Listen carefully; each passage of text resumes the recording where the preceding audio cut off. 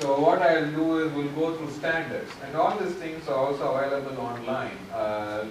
This is called the CERT, Secure Coding Standard. The head of this organization or kind of community. I think it stands for Cyber Emergency Response Team or something like that. Okay, so once the software security became very, or was considered to be very important to be considered doing software development process, they formed this kind of organization or community that develops all the standards for different programming languages and so on.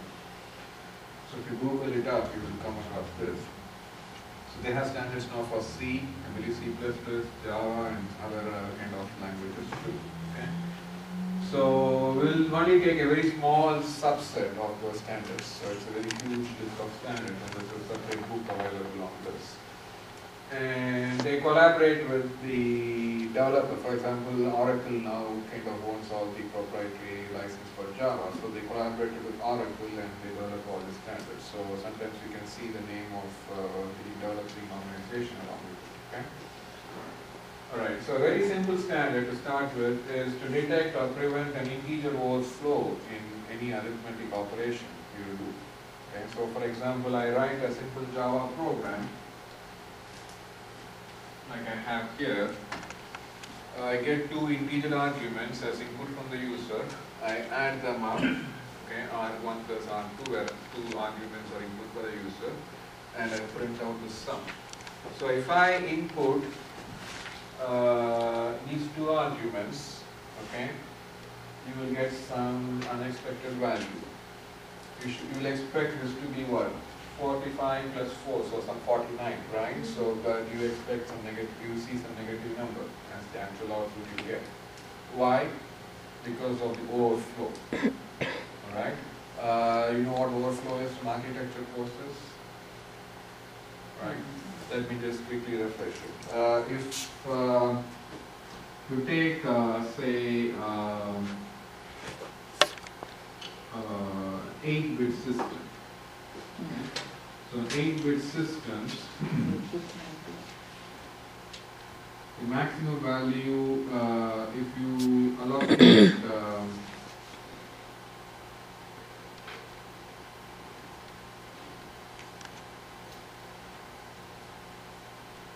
so the most significant bit as the sign bit, and you really have 7 bits to play with.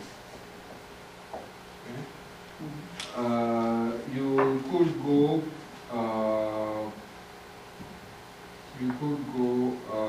all the way to what? 7 ones, right? And if this is 127 by the way, so if and this is a 0, right? The sign bit is 0, so this is plus 127. So if I do one more bit and add this, you will get all these things to be zeros. 0, and you get a 1, right? This is a carry 1. Okay? So if you're using this as signed integer representation, you won't see it as 128. It will print it as negative 128 if it's an 8-bit system. So if you are using 8 bits to store a value of a variable, and you are using the most significant bit as a signed bit, you can really use only the remaining 7 bits. Okay? And this is actually for data type of type what? Byte. You know, byte is 8-bit quantity, right? So which means if you're using the signed representation, like 2 was that 2's complement, very good. 2's complement representation. This is the range of values you can have for a byte. It's not from 0 to 255. It's from negative 128 to 127, right? So likewise, if you use a 16-bit system, that's called what? A short. You heard of this data type of short in programming in your program. So you have 8 bits for byte. You have short. You might not have seen that or heard of it. There is something called short, at least for Java. Then integers take up typically 32 bits. So accordingly, you have all this acceptable range of values. So for 8 bits, like what we saw, it is negative 128 to 127. Y is typically negative 2 to the 7 to 2 to the 7 minus 1 for 8 bits. For 16 bits, it's similarly 2 to the 15 to 2 to the 15 minus 1. Okay, that's how we got those. We get those numbers. Okay, and for 32 bits, it's going to be this is 2 to the power 32, 31, 2 to the power 31 minus 1. Okay, so that's how we get all those ranges of values. The most significant bit is used as a sign bit, so that's why you have 1 less than.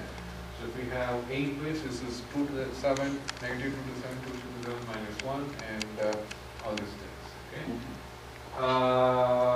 For long, it's 64 bits, so that's why that's the range. Okay.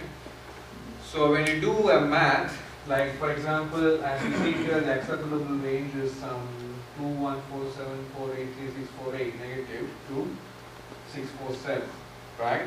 So I had what values passed as argument? 6, 4, 5, and 4, right? So when you add up, you should get 649, but it's an overflow because the maximum allowable positive value is ending with 647. So that's why it's an overflow, and you get the other kind of the negative sign. Okay? So you don't want this to happen, because imagine if you are using some control systems, it's very important what user inputs you have to process, and if a mischievous user tries to input these numbers and tries to crash a whole program, will be in trouble. Okay? So it's very important to make sure the results of your arithmetic operation are safe. It's also related to software safety. In addition to security, it's also related to safety. You want to make sure that the results of such operations will not crash the system. Okay? So if you, instead of doing something like this, what you should do? Use exceptions in Java, right? So you should catch. In try catch? Huh? Try catch? Try catch block. You should try to catch. There are different exceptions you can throw. And all these things could be grouped under what is called arithmetic exception. Okay? So for this particular standard, 3 kinds of solution approaches. So we'll see one by one. The first is to do a precondition testing. A precondition testing means you do the math and make sure the result of the math doesn't violate the overflow constraints. Okay? By the way, the code that we are going to see, all the code will assume that the user input is going to be validated. For example, if the acceptable range of inputs is something 648 to 2647, right? So these are the acceptable range of integer values. So as I'm assuming the user enters acceptable inputs. So you could say if the user himself enters something large, you're going to get an error right away here. You are not looking at such inputs. You are looking at inputs which are entered right, but the result of the arithmetic operations are the ones that you want to catch. If there's an exception that could be thrown. Okay? So you may be kind of even surprised. We'll see how complicated, not complicated, how rigorous you have to watch out for the results of an arithmetic operation. Instead of just saying sum equals R1 plus R2 or sum of 2 variables, you have to write a kind of function method to check the result of the arithmetic operation. So I call here, for example, safe add. Okay? So I'm going to pass safe R1 and R2 is safe add, and I'm going to check whether it is safe to add these 2 arguments. Okay? And these are 2 integers. So I call them as the left argument and the right argument, because left plus right are 2 arguments I'm going to add. Okay? So if you look at what I have here, it's basically like a ternary operator if you have heard in Java, like if, for example, the way it is if this is true, okay, so the way it is, if I turn off one line, it may be moving. Is that more visible? Yeah. Right? You can still take notes. So the way it works is there's a condition and there's a question mark. This is the syntax. Okay? So this is a condition And if the condition is true, whatever follows after this question mark will be executed. If the condition is false, whatever follows after this colon will be executed. Okay, and of course you have a semicolon at the end. So this is the kind of syntax for a ternary operator. Okay. So I have a condition that checks. So before that, so let's say we have two arg variables, right, left plus right. So I want to make sure the left plus right is within what? The condition? Range of acceptable integers. So I call, there is a built-in static variable in Java called of this class integer. This integer wrapper class has two static variables. One is min value and the other is max value. So I want to make sure that this falls within this range. It's case sensitive though, so you have to use the right thing. So max value. So how do I check? I cannot do as simple as this. If left plus right is greater than this max value, or left plus right is less than min value, I cannot do that check. Why? If left plus right is greater than max value, there itself is an overflow, right? Because you are adding two values, isn't it? For example, look at an 8-bit system. If you are adding, say, 120 and a 10, right? 120 is going to be what in binary? It's going to be, let's make it simple. Let's say what is the nearest value. Let's do 120. It's going to be 64, then 32. 96, 16 is what? Is that what it is? This is 120. 64 plus 32 plus 16 plus 8. So 96 plus 1 plus 120, right? And 10 is going to be something like this. Right? So this is 120 and 10. Right? Consider an 8-bit system. So if I add it up, I'm going to get what? 0, 1, 0, 1. Right, this is 130. But this is not 130 for the computer. How it looks like? It's going to be overflow. Overflow, right? Right. This itself is an overflow. It's a negative integer now. So the sum is negative 2 probably. Okay? So you're going to check whether negative 2 is greater than your max value. Of course it is not.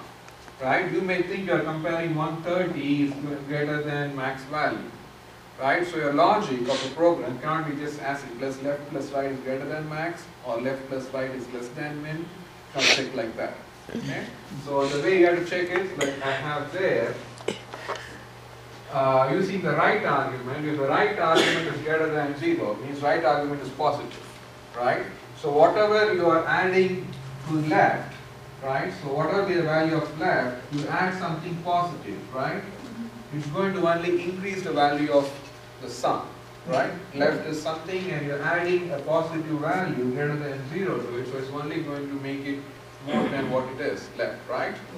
So it's going to be like what? So if you look at it, if by doing something like what I have there,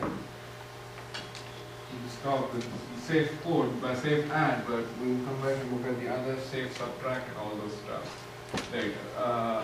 So if left is greater than max minus right, why I do this?